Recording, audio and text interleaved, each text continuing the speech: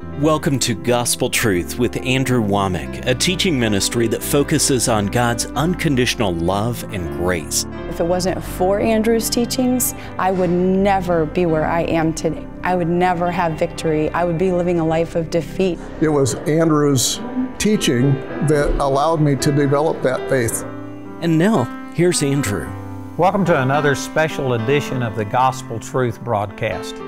Yesterday, I began to share that God has been speaking to me for probably close to 6 months, specifically from 2 Kings chapter 4, about this story of a widow woman who couldn't pay her debts. The creditors were going to come and take her sons to be slaves, and she came to Elisha asking for help. And I read the entire passage in verses 1 through 7 yesterday. Let me just go back and rehash a couple of things. The very first point that I was making is that she came to Elisha and asked him for help. And Elisha said in 2 Kings chapter 4, verse 2, Elisha said unto her, "What shall I do for thee?" And you know, we don't have the benefit of hearing the inflection of his voice. We can see what he said, but we don't have the inflection of his voice to know what he was really meaning. But I believe that what he was doing, he was redirecting this woman's attention or faith back towards God and away from himself. In other words, he refused to be her source. And this is so important. God has really spoken to me through this, that as a minister, you know, I could meet the needs of, 50 or 100 people if somebody was in desperate situation, but I can't meet the needs of millions of people that God has blessed me to be able to speak to over television. It's not my place to meet the needs of people. My place, my call and anointing is not to give you a fish, but to teach you how to fish.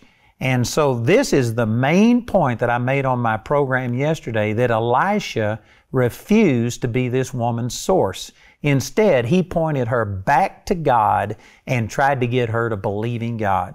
And the benefit of this is so powerful, because even if Elisha could have met the need of this woman temporarily, he couldn't be with her the rest of her life and take care of her, but God could. And so when she turned to the Lord and obeyed the instructions that the man of God gave her and operated in faith, God not only met the immediate need that she had, but then she was able to sell the extra oil, and she and her children lived off of it apparently the rest of their lives. And see, this is the difference between just giving somebody a hand out or versus a hand up. And I know that these are phrases that we hear often, and they may be kind of like a cliche, but it's true. And you know, this same thing applies in our society today. There are many people that are struggling financially, and I could spend a lot of time talking about this, but I'm just saying that a lot of people are looking for a temporary fix. They are looking for somebody that will give them something right then. They aren't looking for a way out of poverty. They're just looking for somebody to subsidize them and keep them in poverty. And I'm telling you, this is what has happened. You know, in our political system in the United States, there is one party that just throws a lot of money at all of the poverty stuff, and yet it hadn't changed things. You know, if you were to go back to Lyndon Baines Johnson when he declared war on poverty and issued in the Great Society, I don't have these figures in front of me right now, but I have heard the figures, and the poverty, the number of people, the percentage of people that were in poverty back in, I guess that would have been the 60s or early 70s, when Johnson declared war on poverty, the percentage of people that were in poverty then were much less than the percentage of people that are in poverty now. And it's not because the government hasn't thrown huge amounts of money at them, but it's this principle right here that they are looking to men. They limit themselves to government. They wait on people to support them. There are women that will actually get pregnant just so that they can get child support, and that's probably the wrong term, but they get paid so much money per child if they have a child and they're a single parent. And there are people who do that so that they can get money and indulge their lifestyle. And they maybe get some money from the government, but it is going to guarantee that you stay in poverty as long as you are looking at these government programs to support you. Now again, am I saying that we never help people that are in trouble? No, that's not what I'm saying. But just giving money to a poor person is not helping them. I know that there's many people that get upset, but see, I see this right here. This woman came and said, I'm in this desperate situation. My children are going to be taken as slaves. Help me. You know, if somebody came to me like that, and I said, well, here, you go believe God. I'm going to give you a word and you do this and God will prosper you. God will supernaturally help you. I'm not going to pull out my wallet and just pay for you. If I was to do that, I can guarantee you there's people watching this program right now who would criticize me. And yet I believe that that's the better way to deal with the problem. Man, that's awesome. God is your source. That's what I dealt with all yesterday on our program. I could go back and say that all over again today, but let me just say that people are limiting God by looking to their job as a source. Just one channel of God getting things to you. God can get finances to you and bless you in many, many, many, many ways. You should not limit God's supply to you by a job. And when you get that attitude, you won't be intimidated by threats that they're going to fire you or demote you if you don't do certain things. You will do what God called you to do, knowing God is your source.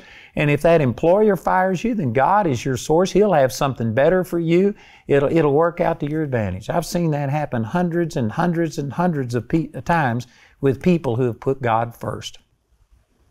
So that's the very first thing that I pointed out. And then he turned her attention away from him meeting her need, and he says, what do you have in your hand? And this is one of the main things that God has been speaking to me. He's been saying, what do you have? And let me just tell you, part of the reason that this has ministered to me so much is because we're in the process of building all of these buildings up in Woodland Park. We've already spent millions of dollars, and we're doing this debt-free. And this is one of the main things that the Lord spoke to me. And, you know, instead of looking to people as being my source, instead of looking at the economy and the uncertainty that's in the economy and thinking, well, it's just hard to prosper. You know, look at the way things are going. The taxes have gone up. Obamacare has made everybody pay more. And instead of looking at these things in the natural and just thinking, you know, that, well, we're just going to have to live here, God was speaking to me and He says, what do you have in your hand? In other words, you've got a way to prosper. You've got a way to see all of this come to pass. And so I've been praying and I was saying, God, what do I have in my hand? And one of the things I did, I went to my management staff and I shared with them this passage of Scripture, and I said, God is telling me that we've got things that we can do that will generate response and income that we aren't taking advantage of. And the Lord just spoke to me that we've got to go back and reevaluate, what do we have in our hands? And I could spend probably 2 or 3 days telling you the things that happened. But my management staff went out, prayed about this for a week, and came back. And they came back with things that I didn't even realize. My IT department came back and realized that we are paying megabucks. I mean hundreds of thousands of dollars to other people to write programs and to do things. And it's costing us a lot of money to sustain this ministry. I have hundreds of employees, and we are on television and radio stations. And because of it, it just takes a huge computing effort to keep up with everything. And we're paying hundreds of thousands of dollars. Our original company that we went with, it took us $500,000 just to buy in to this service. And then we have a monthly maintenance fee that we pay. Well, one of the things that they came back with, we now have people on staff who graduated from MIT and who are able to write any program that we are paying other people service for. And actually, we can do it better because they're making a generic program that applies to, you know, just all kinds of businesses. We could tailor make one for ourselves. We could save hundreds, maybe, I don't know, maybe $1 million or more if we were to bring this all back in-house. Plus, we could take these programs that we are writing specifically for ministries and start making them available to other ministries. I could name you 2 or 3 ministries that I know of right now that are with the exact same company that we are with, and it is functional, but one of them, again, I'm not going to mention their names, but they were supposed to have a 3 or 4 month transfer or transition into this thing, and it's taken them over a year, and it has been like pulling teeth. And even though it's working, because it is not geared specifically for their ministry, they're having to adapt, and it's a problem. We can take this, not only save ourselves money, but then we could start providing this service to other ministries, minister to them at a better level than we ever have, than they've ever been ministered to before, and it would be a revenue stream for us. I tell you, I'm excited about this. This could make the difference of anywhere from $1 to $2 million over a relatively short period of time of income right there, something that we have in our hand. They also came up, I could, like I said, spend a couple of days showing you all of these things, but we've got things. We've got healing testimonies that even though I play those on television every once in a while and they've ministered to people, they have a life that is far beyond what we've used. So we came up with an idea of how to use those we're going to go on secular television and do things and start reaching out to people. And I believe people are going to be born again, healed, delivered. It's going to make a huge difference. We had another idea come up about my books. And some of our books, we advertise them for a brief period of time, but then after that, they just kind of sit there dormant. And some of the ideas where we've got all of this teaching available in books, and we need to relaunch this. We've developed a social media thing where some of our posts have had over 1 million views, and just on and on and on. I could go on. And they came up with all of these things that we have that could increase ministry, touch people's lives, and ultimately would bless the ministry. So this is something that the Lord has been speaking to me, and we're still in the process. We're just now getting some of these things implemented. But for the last 6 months or so, I have been asking myself and my staff this exact same thing. What do we have that we aren't fully utilizing? And so I've personalized this.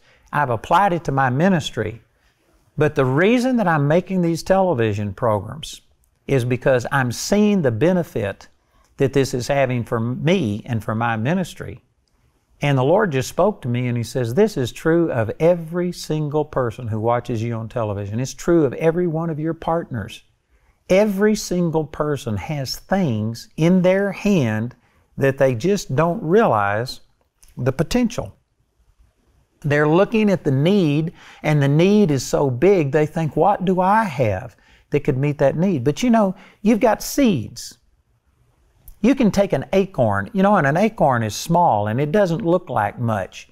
But if you plant that, it turns into this huge oak tree. You can take a kernel of corn, and you can plant 1 kernel of corn. And from what I understand, I've never been really a farmer, but I've been told this by a man who was a farmer, that for every kernel of corn that you plant, it produces a stalk, and on that stalk there will be 3 heads of corn, and I think that there's over 700 kernels on each ear. And so that would be 3 times, that'd be over 2,100 kernels of corn for every one that you plant. And so if you were to take 1 kernel of corn, plant 700 different kernels, you'd get these stalks with, I don't even know, I hadn't figured it out, but it would be millions and millions and millions. And yet some people look at 1 little kernel and think, what is this? But it's plenty. This exact same thing happened over in the 6th chapter of the book of Mark, that Jesus told His disciples. He says, the people are hungry. And they said, well, where could we get enough money to feed all of these people? Immediately, they looked at their own resources. They just looked at, in their wallets. And we don't have enough money. It would take over 200 days' wage to buy enough food to feed this multitude. There was 5,000 men, not including the women and children, probably 10 to 15,000 people there. And they said, we can't do it. And so the Lord says, what do you have? Go and see. And they came back with 1 little boy's lunch. It had 5 small loaves and 2 fish. And they said, what is this among so many? You know what they did? They looked at the need. They were looking at the multitude instead of looking at what they had. And Jesus said, bring it to me. And instead of cursing what they had, which is in effect what they were doing, they were saying, this isn't enough. This will never work. We can't make it. See, this is what we do all of the time. We have, all of us have money come to us. You have to have money. And somebody, oh no, I don't have any money. Yes, you do. You have money, or you couldn't be watching me on television. You couldn't be watching me on a computer. You can't live without money. We got money. It's just that we usually have more places to spend it than what we have money. So you do have money coming across your path. And often what we do is look at the need out here and we say, what I have isn't enough, and we curse it. That's what these disciples did. They said, what is this among so many? Basically, they cursed it and saying it's not enough. Jesus took what they had cursed, and instead of cursing it, He looked up to heaven and He blessed it. He blessed what He had. Boy, this is huge. Again, I could make an entire series out of this. Matter of fact, I have actually taught on Mark chapter 6 about looking up, what that means. It actually, when it says that Jesus lifted up His eyes to heaven and blessed, that word lift up there is talking about, it's a compound word, ana blepo. And it means sight, blepo means sight, but ana is again, or to receive. And it was translated in the book of Mark, where Jesus laid His hands upon a man and he received sight and he saw. And so it's talking about seeing, but it's seen twice or seen again. And what the significance of this is, he looked past just the physical things that he had, and he looked past this to God to see what God could do with it. When it says he lifted up his eyes, that's not talking about just, moving his head. It's talking about that he saw past the physical and the limitations that were on him in the physical, and he was looking into the spiritual and seeing that little is much when God is in it. And because of it, he blessed it, and that little tiny bit of food not only fed the 10 or 15,000 people that were there, but they took up the fragments that were left over, and there was more left over than they had to start with. And this is what God has been saying to me, and I believe that this is what God is saying to you, that there are many of you that are in need, and you are looking maybe to the wrong thing. Some people are looking to the lottery, and looking to the lottery as their source. There's some people that are looking to the government as their source. They're looking to a job as their source. They're going to a friend or to a family member and asking them for help. And I'm telling you, God should be your source. And some of you think, but I don't have anything. You do have something. You need to take a portion of what you're giving, or what you have, and you need to give it. Go back to this illustration about a kernel of corn. If you were hungry, the temptation would be to eat that entire ear of corn and try and satisfy your immediate need. But look at it this way. If all you had was one ear of corn, eating that entire ear of corn is not going to keep you from starving. It may help, it may satisfy you for a brief period of time, but it's not going to be your total source. And if that's so, well, then you ought to save a few of those kernels and go plant them. And somebody says, plant them. Man, it could be 7 months, 8 months, 10 months before I'm able to reap a harvest. See, again, that's short-term thinking. And that's one of the things that I see in this, that this woman was just wanting to get her debt paid, but God was wanting to go far beyond her debt to deal with her poverty for the rest of her life and to take care of her. God isn't about just giving you enough to get you through this day. God wants you to lift up your eyes, look beyond just the physical, temporary things that you're dealing with, and look into the future. He's wanting to provide for you, and if you don't get out of this short-term thinking, trying to just get over the hump that you're in right now, and if you don't start planning for the future, if you eat all of the kernels that are on that ear of corn, you're going to be hungry again. But if you could just take a few of them and plant a few, let's say take a dozen of those kernels and plant them, did you know what? In 7 months or 10 months, whatever it is, you would have a stalk with 3 ears on each stalk, with over 700 kernels on each ear. And man, you take a few of those and plant them, and within 2 or 3 cycles like this, you could be rolling in the dough. You could be selling your produce. You could be making it. But see, again, most people, they don't see what God has given them. God has anticipated every need that you will ever have. I can promise you that. You are not surprising God with your need. God has anticipated, and God has put something in your hand. Elisha said, "What do you have in your hand?" She says, "Well, I don't have anything but this little bit of oil." That's plenty. If you turn it over to God, if you let God bless it. And I can just hear some of you saying, "But I just don't have hardly anything." You've got money. And you know what? If you would start planning a little bit of that money, if you would start giving, and I know some of you watching this program do, but I know that the vast majority of people watching this program do not give on a consistent, deliberate basis. And somebody says, "How do you know that?" Because I've read a lot of surveys, I've dealt with a lot of people, and I can just tell you, the statistics say that there's less than 20% of Christians who tithe or give on a regular basis. And I see that there's less than 13% of my mailing list who give on a regular basis. And I know that's true of people watching this program. And I'm telling you that what you're doing, you're eating all of your seed. God says that He gives seed to the sower. And yes, you have to eat, and so yes, you have to use a portion of it, but I am encouraging every one of you that God has put money in your hand, and you must take some of it and plant it. And if you don't, you're going to wind up just living from hand to mouth and never getting out of that cycle that you're in. You need to do what God was instructing this woman to do and quit cursing the little that she had, and instead take a portion of it and start pouring it out. You need to start giving. And as you give, then it multiplies. Whatever you keep, it will not multiply. But the portion that you give, it multiplies. It never leaves your life. It just enters into your future where it grows and multiplies and comes back to you on every wave. Welcome to the AWM Minute, a small glimpse on how the friends and partners of Andrew Wommack Ministries and Charis Bible College are changing lives around the world. Lives like JJ Brazelton. In 2009, when the housing market crashed, JJ lost her job, home, and marriage, leaving her homeless. It was through the free teachings of Andrew Wommack that her life began to turn around.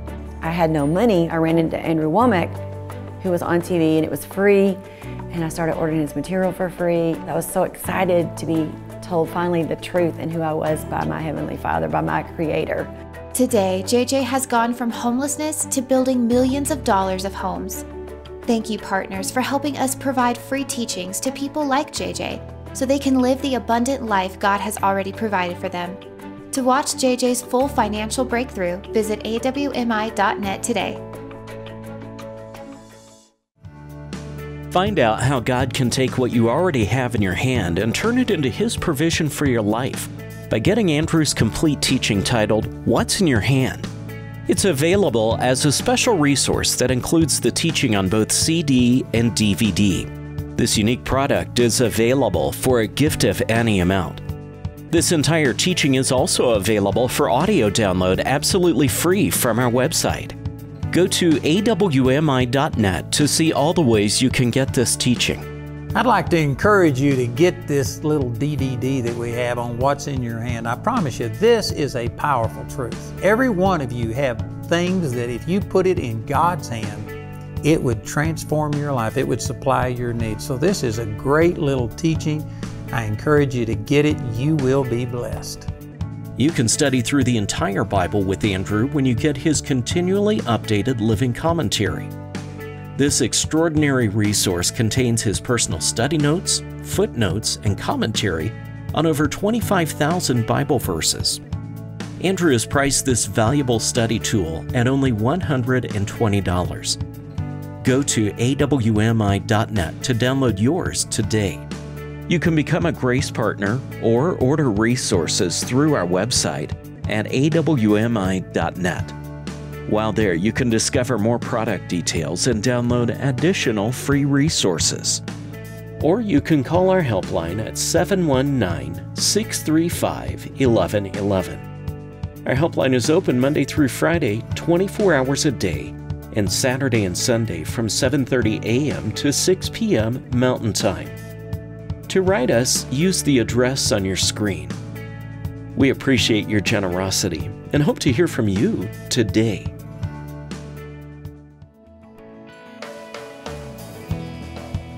We'd like to point out Andrew's upcoming speaking schedule. Mark your calendars to come meet Andrew at one of these events and let the Word of God transform your life. In the month of October, Andrew will be hosting live stream events to Zimbabwe and Uganda. Next, Andrew will be speaking in Colorado Springs. Then, come to Woodland Park for the annual Ministers Conference with speakers Andrew Wommack, Bob Nichols, Bob Yandian, Kerry Pickett, Greg Moore, Dwayne Sheriff, and Jesse Duplantis. Lastly, in October, join us for the Women Arise Conference with speakers Kerry Pickett and Audrey Mack. Please note, Andrew will not be speaking at this event. For more details on Andrew's next meeting in your area, visit our website at awmi.net. You say, in the name of Jesus, I'm not going by what I see. I go by what the Word of God says. There's more than just this physical realm. There's also a spiritual realm. I don't care what this looks like. I know what God's Word says. I was told that I would always have severe asthma and food allergies. I was born missing the left side of my heart with a very small chance of living. The doctors indicated that I had a permanent brain injury and that I would never function in mainstream society again. I'm Tim McDermott, and my brother and I were told that we would never recover from autism. From a young age, I had several diagnoses, including Asperger's syndrome, dysexecutive syndrome, and communication disorders. My brother James was diagnosed with autism before he turned 3. For years, it seemed like we would never be normal. But then my parents stumbled across the healing journey of Hannah Teredes. A few weeks later, we went to Andrew's free Grace and Faith conference, where we were healed of autism. Today, 10 years later, I'm still walking in my complete healing, and I am not alone. I haven't needed my inhaler in years, and now I eat whatever I want. My heart grew back its missing piece, and the doctors cannot explain it. Today, I'm completely healed, and I get to teach God's truth about healing.